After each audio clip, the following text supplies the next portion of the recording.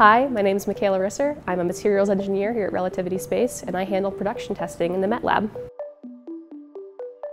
So what we filmed today was a tensile test. We do that for all of our production prints. So we take that tensile coupon, it's dog bone shape we call it. We pull that on a tensile frame, and after that we get a measure of the stress and strain that it breaks at, that it starts to yield at. Your elastic modulus, that ratio of stress and strain you get for that elastic region, and as well as those final measurements of the elongation, reduction of area. And those points on that graph are pretty standardly what you're looking at when you're trying to figure out the properties of what your material is.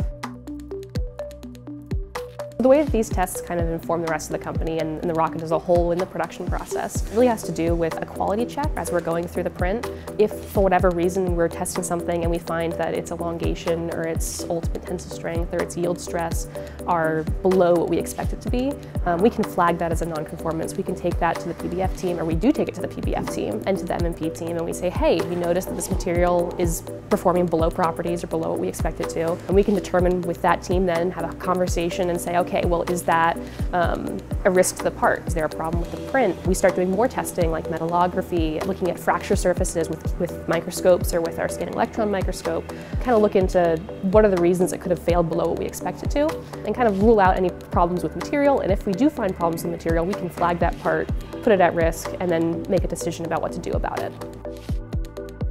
So the most fun part about doing these tests is definitely that break at the end. Most of your tests are sitting there watching it, watching paint dry, watching metal stretch, you know.